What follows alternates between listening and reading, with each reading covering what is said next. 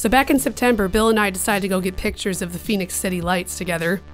And I needed his help for sure because getting those long nighttime exposures and getting them to actually look good is pretty hard. After we got those photos, I decided to have some fun with it and draw a pop art version of myself taking a selfie. Wearing sunglasses at night, of course. I used a white Maltau marker to create the shape of all the city lights because they were all just like a bunch of little circles in the picture, so I thought that would make it easy to make it look consistent.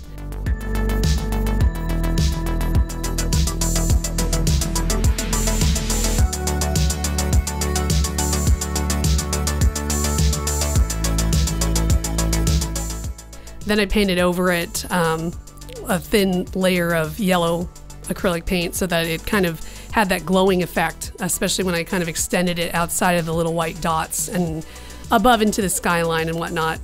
And I decided to really enhance the colors everywhere to kind of make it like just really fun and kind of crazy.